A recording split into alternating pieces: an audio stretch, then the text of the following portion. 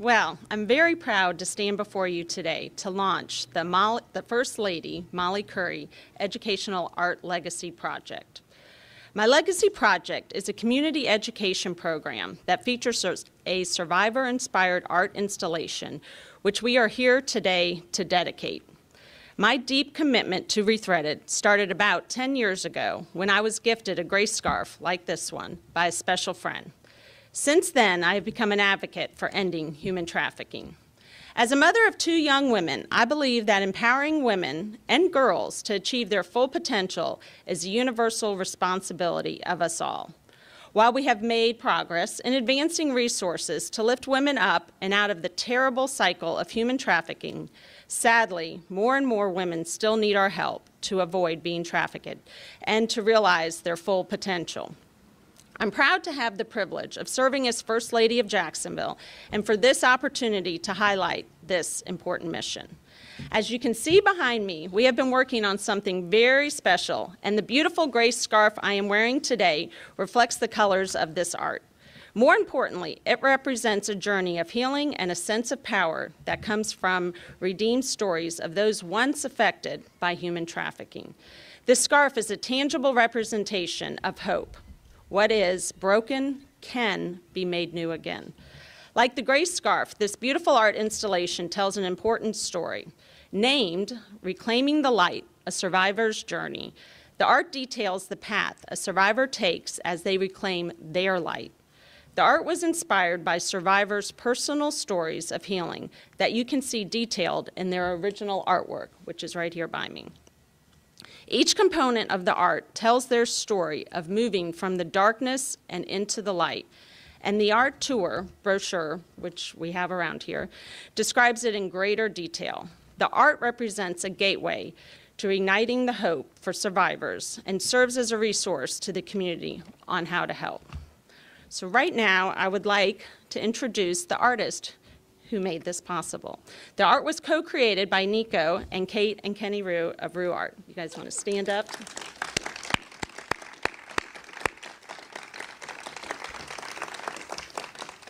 Working together, they transformed the actual images and voices of the survivors to create this beautiful mural and mosaic design that intersects with each other's to tell their story.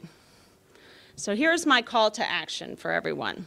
This art serves as a beacon of hope for survivors and connects visitors to educational materials so they can become advocates for ending human trafficking also.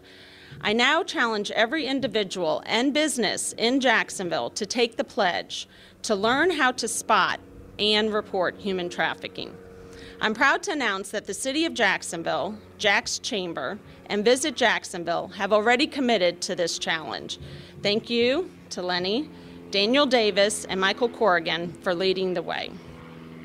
So let's join the fight. Let's stand together to end human trafficking in Jacksonville. You can make the pledge today, or you can go to Rethreaded's website to learn more about how you can become an advocate and sign up for the training. There are many people who have worked hard to ensure the success of this program, but there are a couple special thank yous I need to share. First, this would not have been possible without the generous donation of Dr. Frances Bartlett Kinney Estate. You all know Dr. Kinney's influence was immeasurable. With this gift, she will continue to change the lives of so many. And I also want to thank the survivors. Without Stephanie, Chris, and Shirley's willingness to share their story and serve as a beacon of hope for others, today would not have been possible. So thank you. And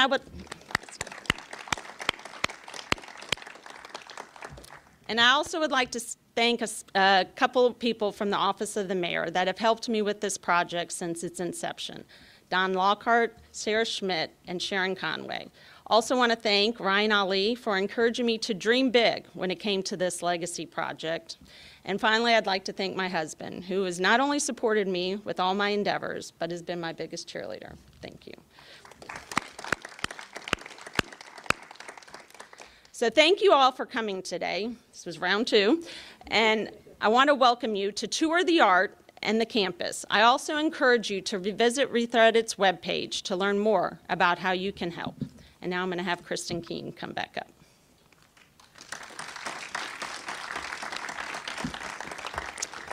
So I just want to say thank you, First Lady Molly Curry, on behalf of Rethreaded, our board of directors and staff, and for the women that haven't walked through our door yet, the women that are still in human trafficking in our city, that we are grateful to your leadership as we work together to remove the barriers for survivors of human trafficking so they can rebuild their lives. Your challenge to the community will change the lives of women, and the educational art will become a destination for Jacksonville, allowing for all who enter the Rethreaded Dolores Bar Weaver Campus of Hope to become an advocate for ending human trafficking. And now Molly and I are going to open it up for questions.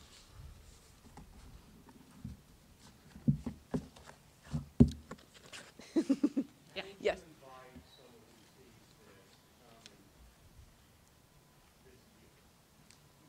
Visit the. How would someone get involved who is in need?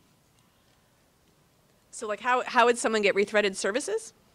Yes, they're welcome to go to our website, and we have a list of services that's available, and they can call and email us. What is the commitment from the Jack Chamber and Hale? Yeah, go.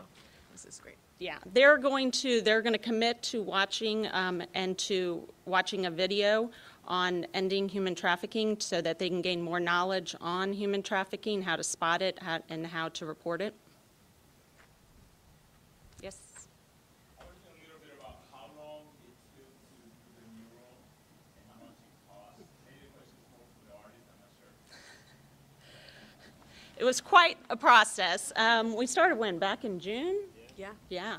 June with the survivors and us and the artist all got together and just did like a brainstorming session, made these pieces of art to sort of tell their stories of, and then we got together with the artist and came up with a design, but it's been quite a process. Did the artist perhaps take us through the storyboard there, just in a nutshell? Which, yeah, yeah, yeah, yeah.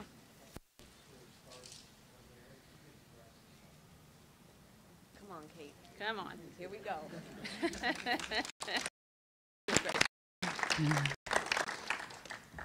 Well, the survivor's journey starts just outside the gate, actually. We wanted to include metaphors like the caged bird. So the first image that you see and symbol is the mirrored cage just before you enter the gate, and you'll notice there's one bird escaping that cage. And then as you come around, you encounter there's darkness and confusion, and yet there's hope. There's the glimmer of stars and the light dawning, and you encounter more birds because the women are not alone. And they encounter this community of women made of mirror, and that was intentional so that we could all put ourselves in that community of women, and we could imagine ourselves there with them. And the bird theme continues throughout, taking you on the journey of increasing hope and love. You encounter the heart symbol and the bird, the very large golden bird, and the waves that were included in this survivor's artwork are undulating throughout. And then once they're surrounded by this community and given the grace and support and the help they need to rebuild their lives, the full flourishing and beauty, the flowers just blooming, and the woman there represents every woman. She could be any of us, really. And she wears a grace scarf, which surrounds her neck and then flows back through the design. And there's even a little bird holding the end of one strand. And so that theme just continues throughout. And therein lies the message of our mosaic and painted mural. And thank you to Nico. Nico Holderbaum is who did the painting. and she was a pleasure to work with. And you can see how we tried really hard to meld the colors and lines together. And I encourage you to look for all the little tidbits in there. There are words, positive affirmation words, that are hidden in the women, and those words were compiled by the survivors during our art visioning session. And there are many little hearts throughout the design.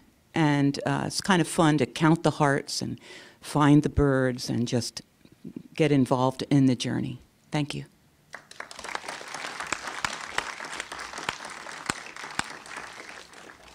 And it's really cool because we got to go to this. It's way more complex to build this thing than she ever gets credit for. But we got to go and actually participate in building some of the panels together, like 6 at a time. And it was cool to be part of actually building the artwork. It was really fun.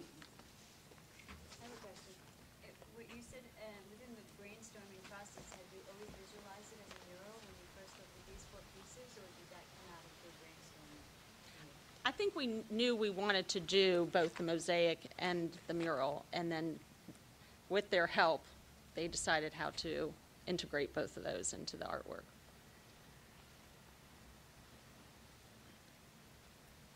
Thank you. Thank you so much.